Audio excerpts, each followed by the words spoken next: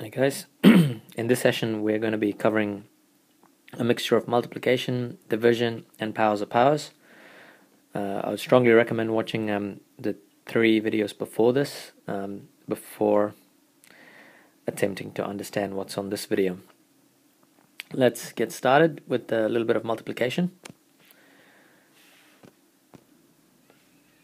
Okay, here's a question. 4x squared multiplied by 2x to the power of 3. Now, if you remember from previous videos that is, we know that x has a little 1 there and 2 has also a 1 there, which is raised to the power of 1. So this will equal 4x squared multiplied by 2 to the power of 1. Of course, this one is going to get multiplied by 3, which is multiplied by 3, and x is going to be raised to the power of 1, which is also multiplied by 3. And so this is equal to 4x squared multiplied by 2 to the power of 3 multiplied by x to the power of 3. Now, 2 to the power of 3, that's equal to 8. So the answer for this will be 4 times 8. Actually, let's get rid of that times. Let's stick to the little dots, which is also times. 4 times 8 times x squared times x cubed, which means the answer is going to equal 32 x to the power of 5. As you can see, 4 times 8, that's where our 32 is coming from. 4 times 8, which is 32, and the x squared and x cubed, when you multiply them, the powers get added to end up with x to the power of 5.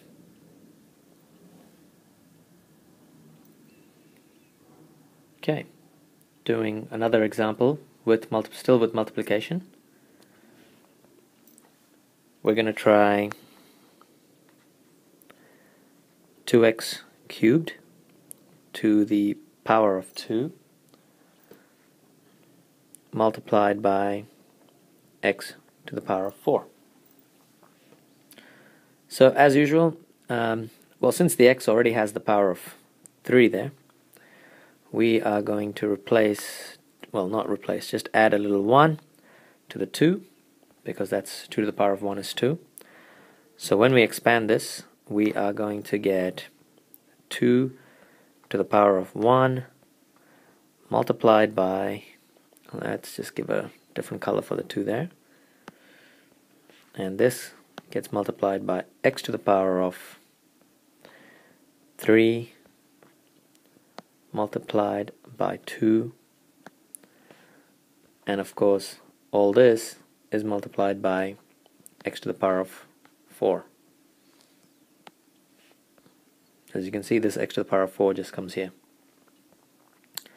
So expanding this out, we are going to get 2 to the power of 2 multiplied by x to the power of 6 multiplied by x to the power of 4, which is going to bring this to 4 x to the power of 6 plus 4, and so our final answer is 4x to the power of 10.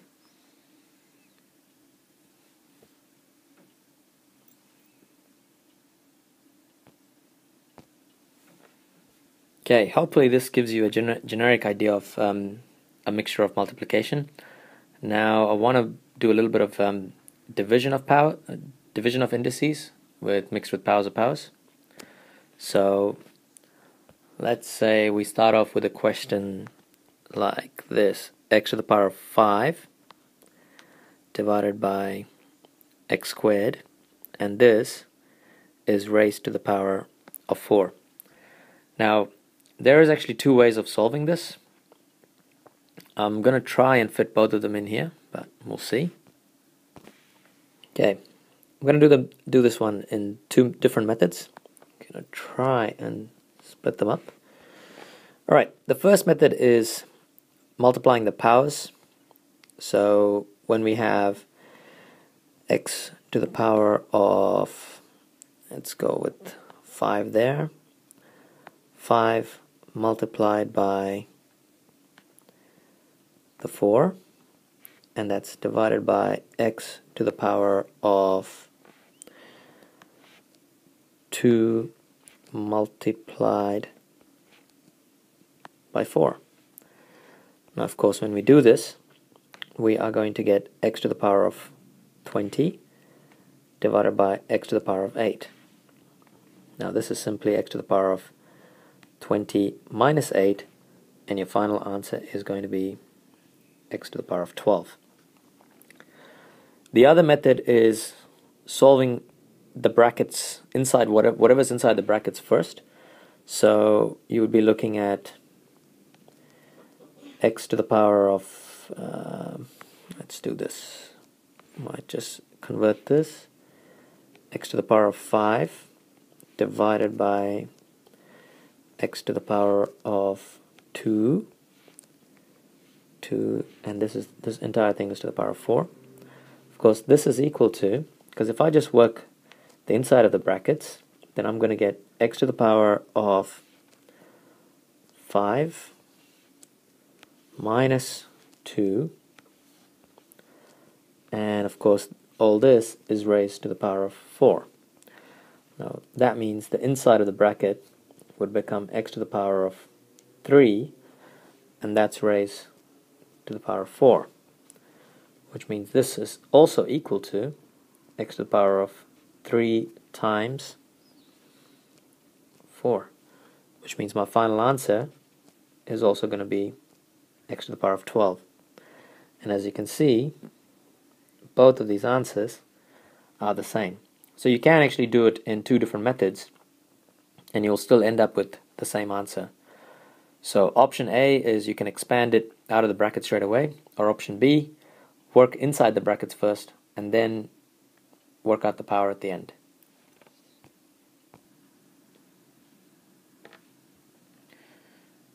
Okay, moving on to the next little question. When we have a question like this, if we have 12 x to the power of 4 divided by 3x squared, and that is raised to the power of 2.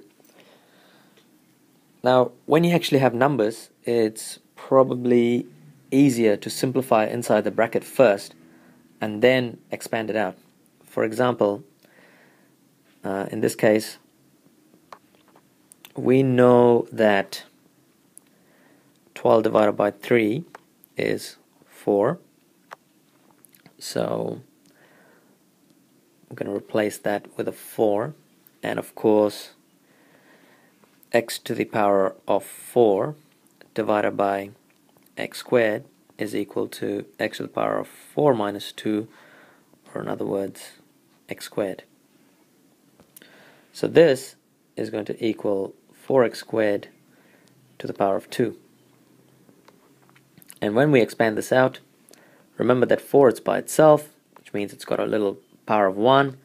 So this would be 4 to the power of 1 times 2, and of course x, which has a little 2, of course, it's going to be x squared, and that power is going to get multiplied by 2.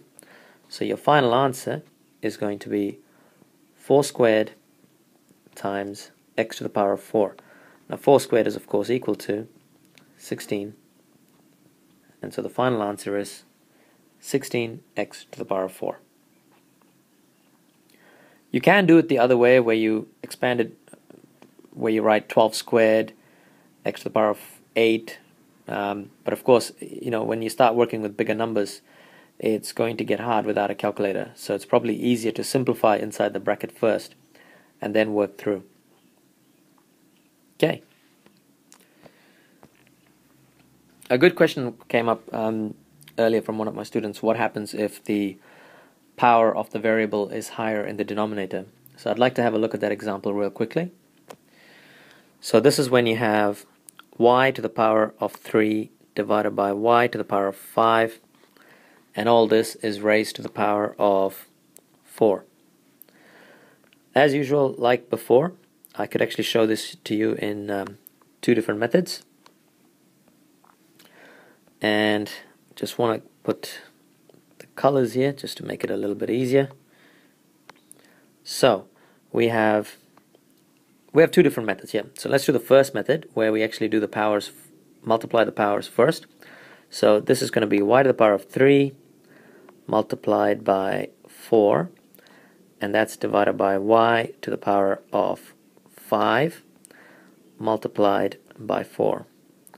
So this would equal y to the power of 12 divided by y to the power of 20.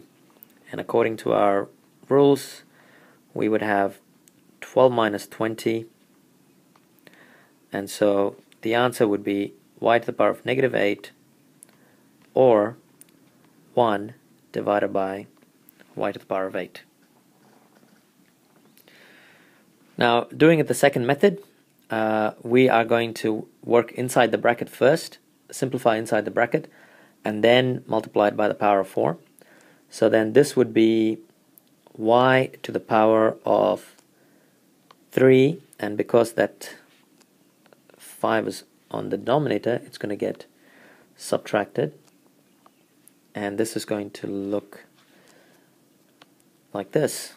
And when we expand, of course, simplify it inside, we're going to get y to the power of negative 2, which is then raised to the power of 4. So we would have y negative 2 multiplied by 4, which equals y to the power of negative 8, which is the same thing as 1 over y to the power of 8. And as you can see, both ways, you're going to get the same answer. Well, that's all for this session. I will continue with a little bit more of multiplication, division, and powers of powers in the next session. Thanks for watching.